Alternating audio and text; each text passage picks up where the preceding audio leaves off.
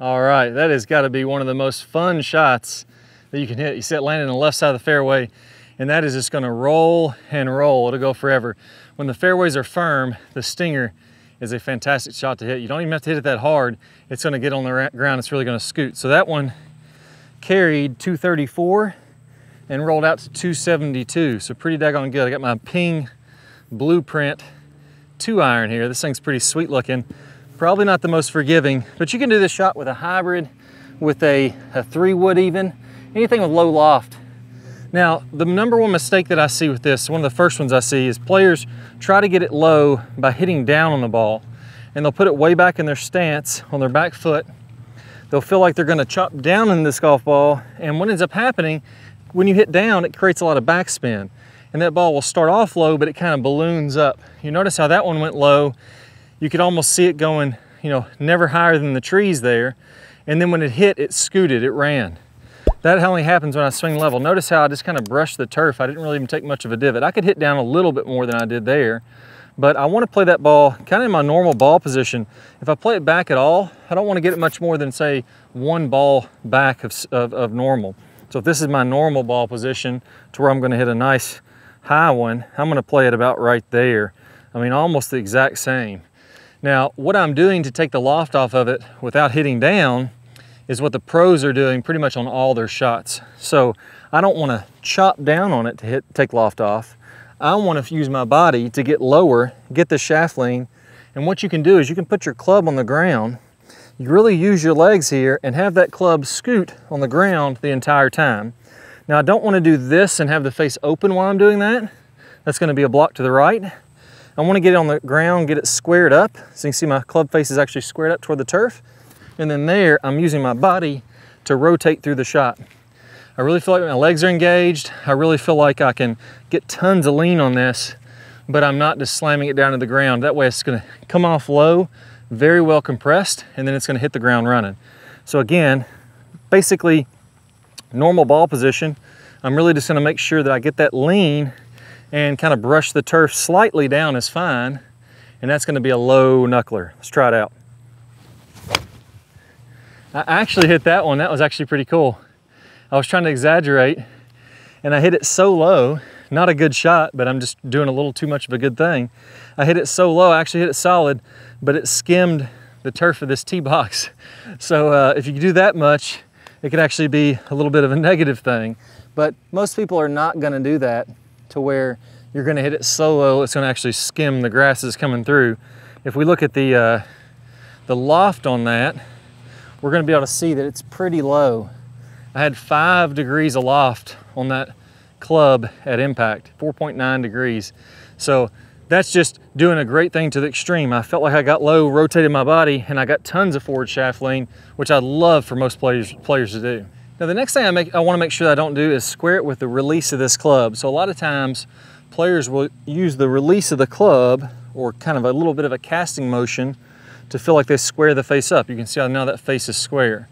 Well, if I'm used to doing it that way, when I get my hands leaning in front, look how the face is wide open now.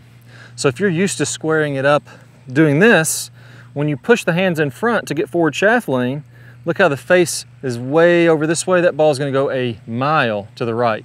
So what you have to make sure you're doing is go back to this drill again where it's on the ground, and I'm actually going to rotate my wrist to get that face squaring up. You'll see how that closes the club face down.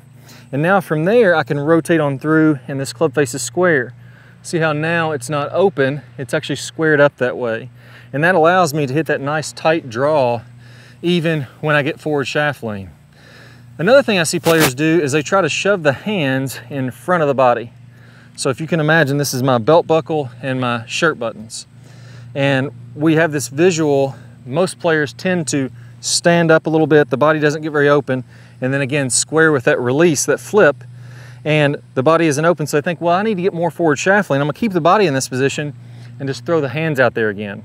Now, in addition to opening the face like we just talked about, it's actually impossible to get the hands on the left side of your body at impact. Because of the rotation of my body, there's a lot of speed, and my hands just can't catch up and go past my body without releasing the club. So if you imagine your center line is your belt buckle and your chest, it can never really get the hands maybe a tiny bit in front of them, but you'll never get the hands on this side of the belt buckle by a noticeable amount. Now that seems pretty daggone counterintuitive. How am I supposed to get forward shaft lean if my hands can't lean the shaft forward? Well, it actually comes from rotation of the body. So when I rotate my body and I have my hands on the right side, they're actually lean forward. So for example, let me go ahead and rotate. I'm gonna keep my relationship of my hands, arms, and club the same, and I'm gonna point my hips, instead of being open like this, I'm gonna point them to be square to the camera. That's where my hands are at impact. It's my body that's rotated open that allows them to get forward. So those two pieces, rolling the face and rotating the body, go hand in hand together. If I'm not doing both of those, I'm not gonna be able to get this great stinger shot. So again, notice how my body rotates open and that club face closes early. There we go. Again, a bullet that barely got over the height of the trees, and that's gonna take off running just down the right edge of the fairway. So it's that body rotation, that club face squaring up, that allows you to get the lean of the shaft. So now the last thing we want to do there to make sure this works is we don't want to keep that right heel glued to the ground. If I want to get that forward shaft lean, we talked about how I have to get my belt buckle opened up at impact. I have to get it on this side of my body. That way my hands can be behind my belt buckle and still have forward shaft lean, just like this at impact. Now, if my right heel stays glued down, for most players that aren't very flexible, which is the majority of players, I find that that's going to stall the hips out, and then the hands and arms are going to flip to try to keep this club moving some speed. So I'm completely fine letting that right heel feel like it does this as you're coming through impact. So I'm going to rotate that right heel to let my hips open up a little bit more, which is completely fine. Now, if that right heel only lifts an inch or it lifts 4 or 5 inches, I'm completely fine with that as long as the body keeps on rotating open. Let's give that a whirl. There we go, another stinger down the left edge.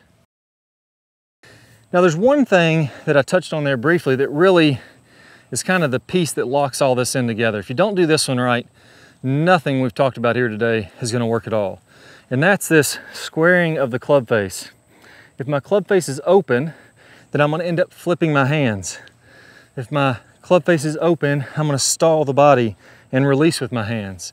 If my club face is open, then I'm going to tend to stall the body, keep that right foot down, and flip it. So it doesn't matter which piece you're working on until you get that left wrist to work properly and to square this club face up.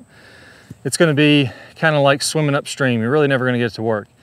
I have a great video that's going to walk you through kind of a missing piece of this, kind of a trick to square up the hands in a very intuitive way that I call the tennis racket drill.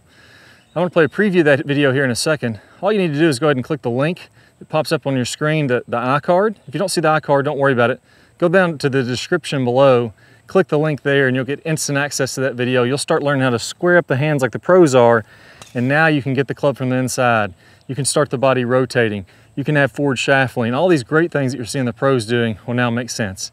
Best of luck, and I'll see you in the tennis racket drill. Good player problems. We're going to talk about shallowing that club shaft out as we're starting down, as we're doing this rotating of the face that we worked on in the last video. As we start this downswing, what you'll see with basically all of the top players is, instead of coming kind of over the top and letting the hands come out away from their body, letting the club come out away from their body, again coming down steep into the ball and then having to open up, kind of fillet open the face and add loft to it, the flattening of the shaft should happen as soon as we start down. So as we start this downswing, what we want to have happening here, you can imagine that if I draw a line from the hosel of my club up through my right elbow, that's my swing plane line, my elbow plane.